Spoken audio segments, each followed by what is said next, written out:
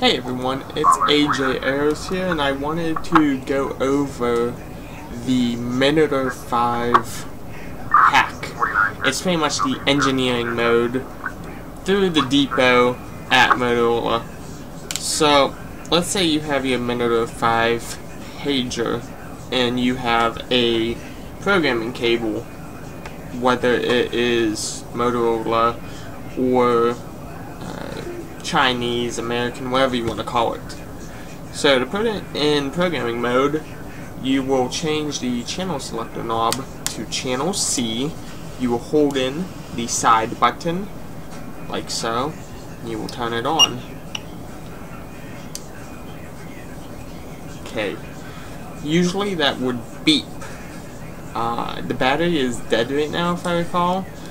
It will do the continuous beep. You'll put it inside the cradle, then you will come over here to the Minitor 5 PPS, which needs modified. I have included a link in the description as to where you can modify it at and what tools you need. It's actually pretty easy. So, inside of the Minitor 5 PPS, you will need to read the pager and save it. Saving the code plug allows you to edit it at a later time. So I have a code plug that has been saved. So once you save it and load it, you'll press S. And when you press S on your keyboard, S is here, you will be prompted, whoops, sorry about that.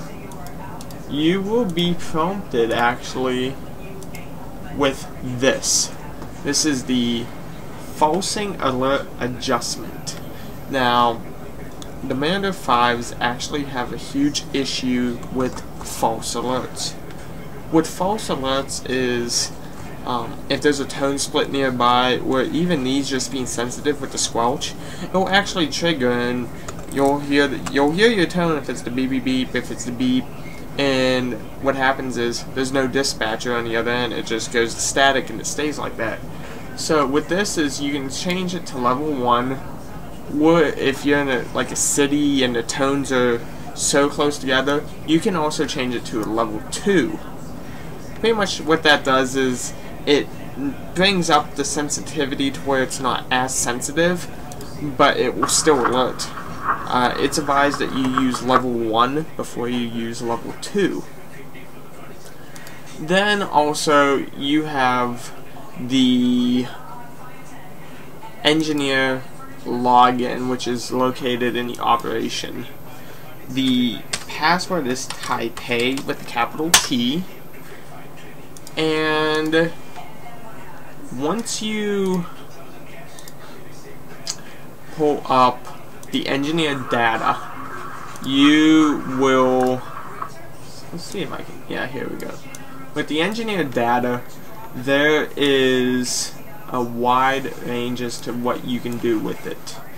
You can change, now it's not advised because sometimes it does not work, but you can actually take any pager into any band.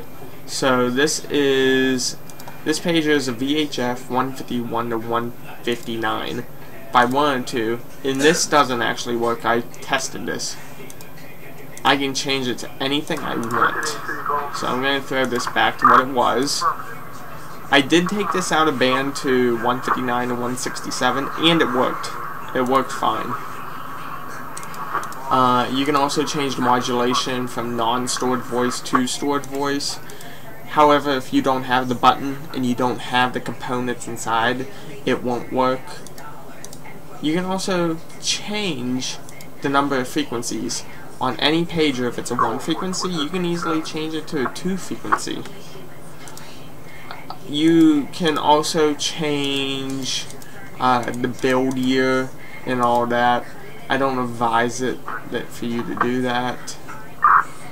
And you can hit the advanced menu, and if you hit the advanced, this will pop up. Let me enlarge it for you. Oops.